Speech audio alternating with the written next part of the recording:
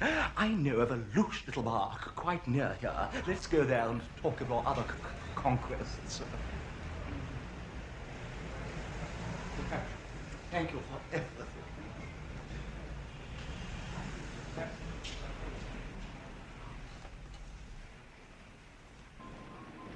Not quite your milieu, my dear, but mine, I assure you. After all, you have been in your milieu all day. I was given the address by a dirty old man in the Berthe-sur-le-Toit. I'm most grateful to him.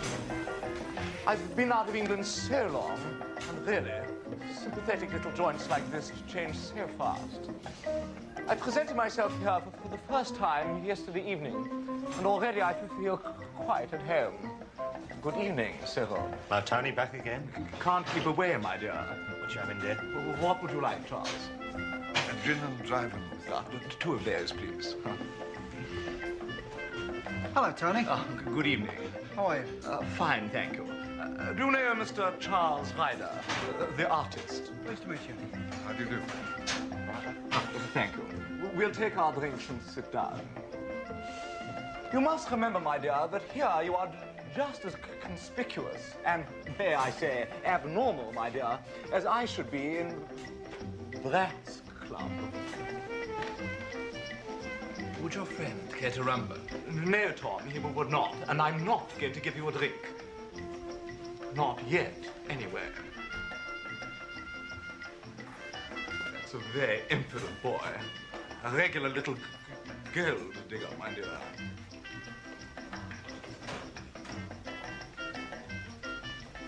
Well, Antoine,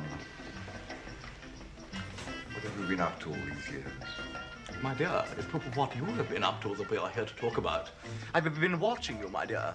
I'm a faithful old body, and I've kept my eye on you. I went to your first exhibition, my dear. I found it charming. There was an interior of Marchmain House. Very English, very correct, but quite delicious.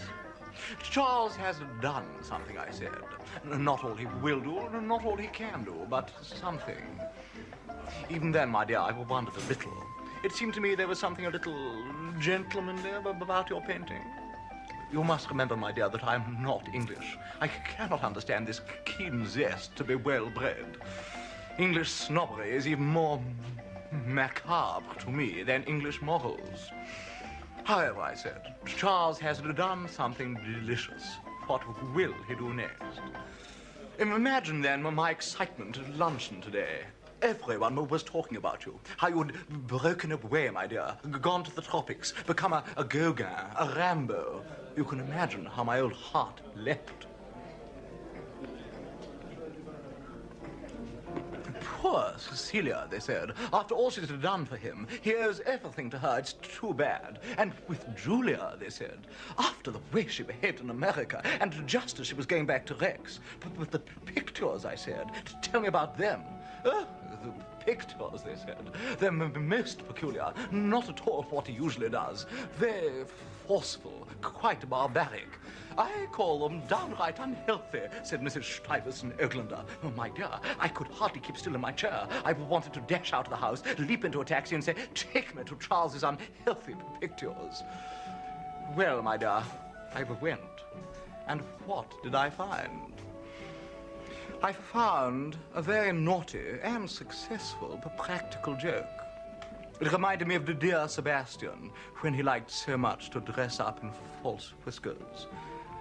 It was charm again, my dear.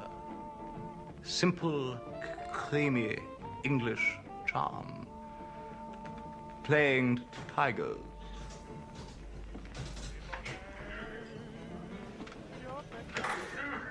You're quite right.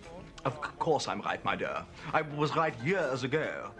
More years, I'm happy to say, than either of us shows. When I warned you. I took you out to dinner to warn you of charm.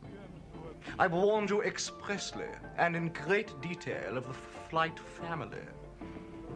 Charm is the great English blight. It does not exist outside these damp islands. It spots and kills anything it touches. It kills love. It kills art. And I greatly fear, my dear Charles, that it has killed you.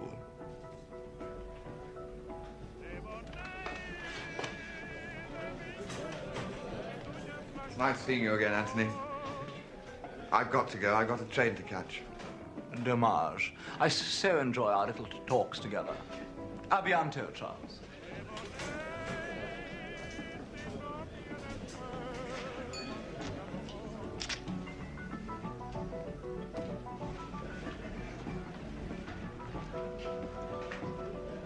Don't be a tease, Tony. Buy me a drink. Hmm?